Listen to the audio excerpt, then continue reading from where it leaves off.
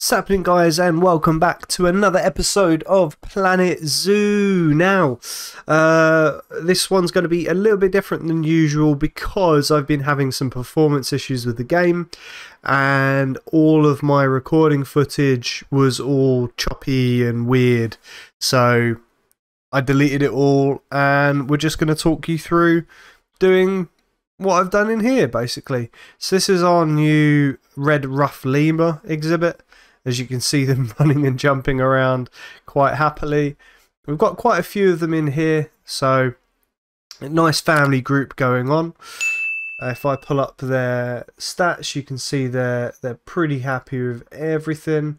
Just their hard shelter could be a little bit better. So what we're probably going to do in this episode is just add another shelter in there for them. I've got this big box thing, but it doesn't seem to be providing much in the way of shelter, so we're going to add something slightly different. Now, with that being said, it's quite a fun little exhibit. We've got some sort of pretend airlock. We don't really have proper airlocks in this game yet. I've just kind of put a glass structure in front of the normal zoo doors just to make it as if they can't get out, if that makes sense. Obviously they can just walk straight through when guests come through, but what are you going to do? What are you going to do? So, as if we were a guest, we're going to be walking through. Got some kind of jungle theme, sort of African rainforest style business going on.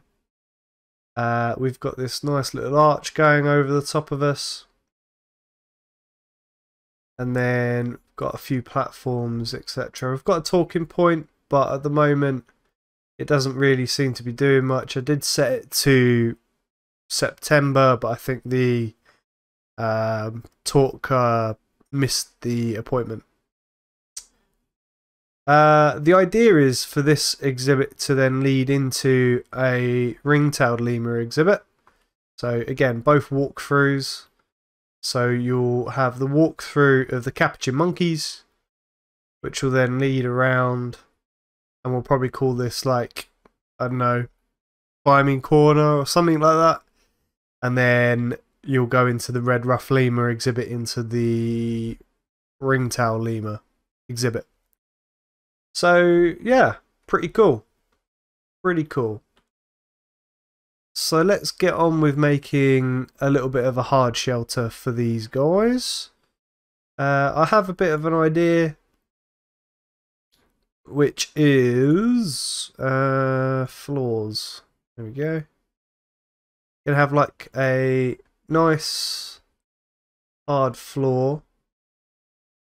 Where can we put it? Where could we put it? Guess we could stick it over here. Not the best, is it?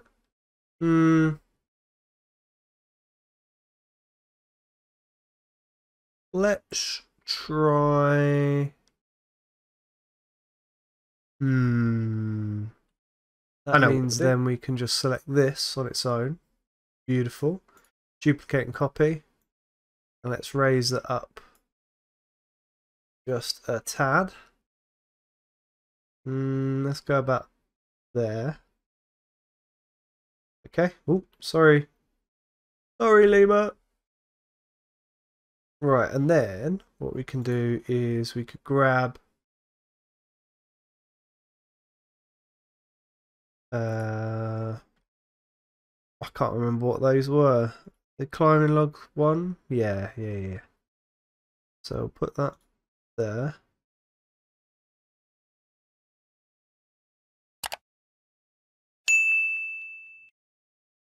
And then bring it down slightly.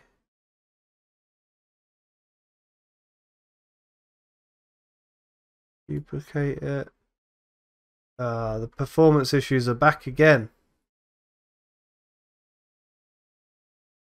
So annoying.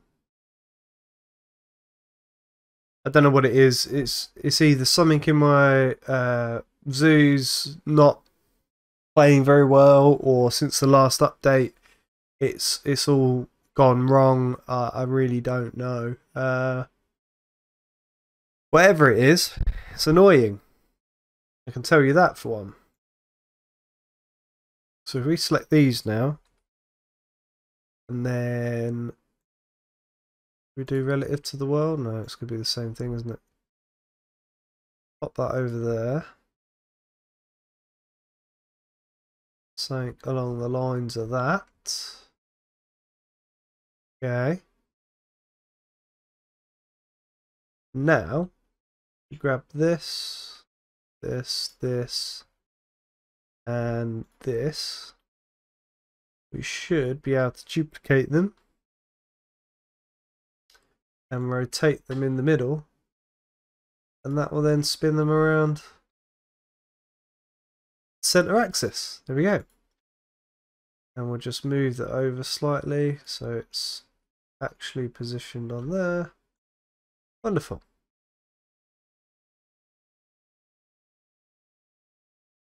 Doesn't look too bad, does it? And then we can put some bedding down in there. Extra large? No. Large? Too big. Medium.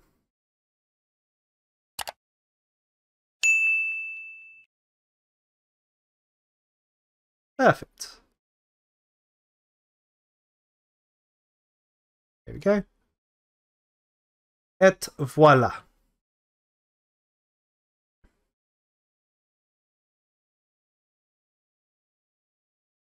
Cool. There we go. So let's have a little look around before we leave. Next episode probably be the hello rocks. The ring-tailed lemur exhibit.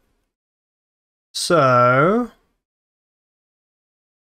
we've got some nice elephant ear plants, sprinklers, like a mobile thing.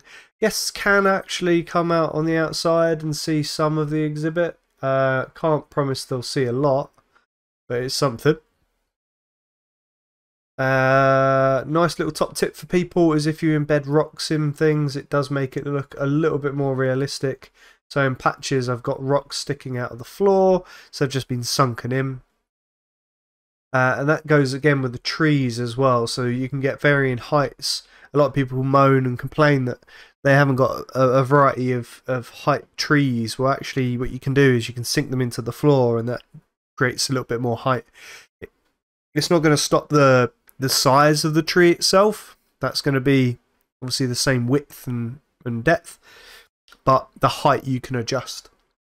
You can even make some really quite cool looking grass by sinking trees so far into the ground that only the top leaves are visible, and it adds another little kind of bush that you can style to your liking. I believe our little lemurs are making some bebes. Yeah, those two are babies. So that's good. They're breeding. That means they're happy.